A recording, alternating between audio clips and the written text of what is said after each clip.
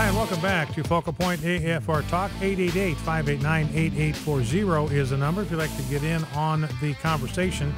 888-589-8840. Just came across this story this morning. You're probably aware by now that the FBI has said they are not going to prosecute anybody for the IRS harassment of the Tea Party. Remember, I told you yesterday the ACLJ, one of the really good guys in First Amendment litigation, they are representing 41 different Tea Party conservative organizations in suing the IRS for harassment and intimidation. This was exposed 8 months ago. Since that time, the FBI has talked to less than 10 of those 41 organizations, and today they gave the whole thing a clean bill of health. It just stinks. It's just a whitewash.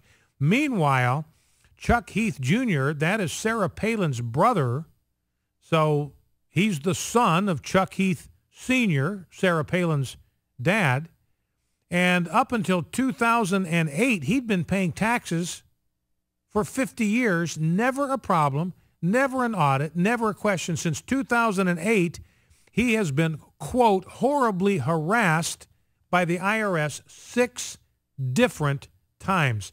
So the IRS under this president is no longer a neutral, apolitical tax collecting agency. It's now an enforcement arm of the Obama administration. Now let's play a couple of sound bites having to do with this Iran business. Here is President Obama, clip number 1. I can't believe he uses a cliched term right out of the 60s. I actually expected him to put a flower in his hair in the middle of these remarks. Let's listen. If they fail to walk through this door of opportunity, then we are in a position to reverse any interim agreement and put in place additional pressure to make sure that Iran does not obtain a nuclear weapon. My preference is for peace and diplomacy, and this is one of the reasons why I've sent a message to Congress that now is not the time for us to impose new sanctions. Now is the time for us to allow the diplomats and technical experts to do their work. We will be able to monitor and verify whether or not the interim agreement is being followed through on, and if it is not, we'll be in a strong position to respond. But what we want to do is give diplomacy a chance and give peace a chance. And I am confident that I speak not just for myself, but for our P5+1 partners, that they think this is an opportunity that we should not miss. All right, got to give peace a chance. Flowers in your hair. Jeff played an excerpt from that John Lennon song, Give Peace a Chance, in the intro. Now, we're getting information, 450 pages. This is clip number 2, Rob. 450 pages now of testimony has been declassified about what happened the night of Benghazi. 2 Fox News reports I want to bring you, very telling, very revealing.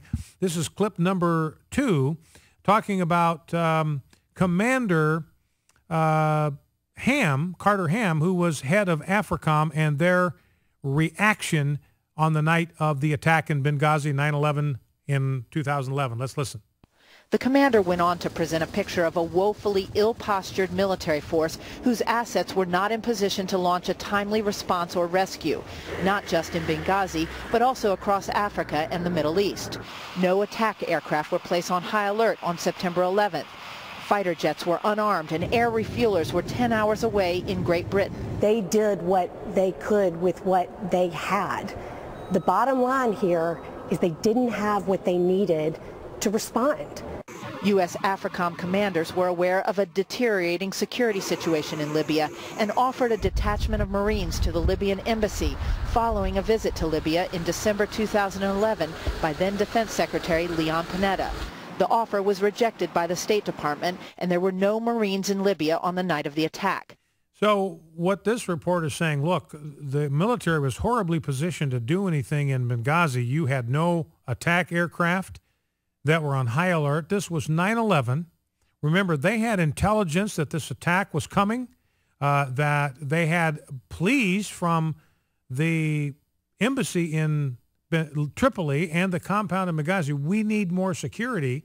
And they were turned down. The Marines were turned down by the State Department. That means Hillary Clinton left these guys hanging out there to dry and left them hanging out there in the end to die. Here's clip number 3. Again, General Carter Ham, who was the commander of our forces in Africa. Let's listen. First-term GOP Congressman Brad Wenstrup of Ohio, a veteran of the Iraq War, pressed the issue.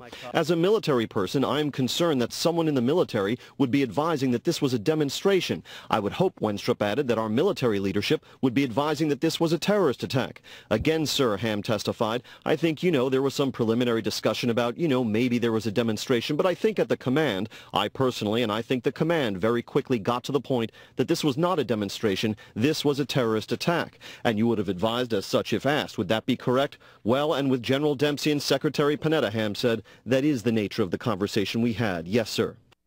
So, again, we see that President Obama had been caught red-handed in a lie. Hillary Clinton caught in the lie. Susan Rice caught in the lie. They knew from Jump Street. They knew immediately this was a terrorist attack. This was the kind of the briefing that they got, that this was not some kind of demonstration gone awry. This was a terrorist attack. Charles Cranheimer, clip 4, explains the significance of all of this. I think the why is obvious. It was a way to maintain the fiction as an election was approaching, Obama boasting bin Laden dead, GM alive, that Al-Qaeda was on the run. They didn't want this, an obvious instance of a terrorist attack on the 9/11 anniversary, to refute that story. So the questions remain, how did this start, since it obviously didn't start with the military. The military was telling the president on that very night. And the second question is, for these weeks afterward, when the pretense was out there, how could the people who knew, including, very honorable people like the Secretary of Defense and others, stay quiet when they could see a falsehood being said? And when you think of the question that Hillary Clinton asked, what difference does it make? There's something Clintonian in the question. There's a difference between the truth and a lie. The difference is that people in high office with public trust ought not lie. And if it was a lie, for political or other reason, it shouldn't have happened, and the administration itself should have traced it down and corrected it, and they didn't. And that's what is disturbing and remains disturbing. So Cranheimer makes a good observation. How did this thing get started? Because the military was telling President Clinton and everybody in leadership that this was a terrorist attack, telling them that very night, the night that it happened, they were under no illusions, no mention of any kind of demonstration, no mention of any kind of movie.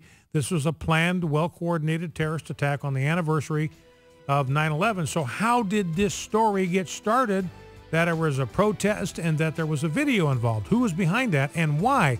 And this is Cranheimer's point. Why did people like Leon Panetta, and why did others in the military chain of command? I can understand maybe why they didn't say anything, because they respect the chain of command. They don't speak unless they're authorized to speak by those above them. But why did those like Leon Panetta? He's not under that same kind of restriction. He's not in the military. He's a civilian. He's the Secretary of Defense. And he knew the first night that it was a terrorist attack. Why did he say nothing? Why is this information only coming out now, well after the fact? And again, it has to do with the election. Another indication that President Obama's 2012 election very likely fraudulent. Focal Point AFR Talk. We'll be right back after this break.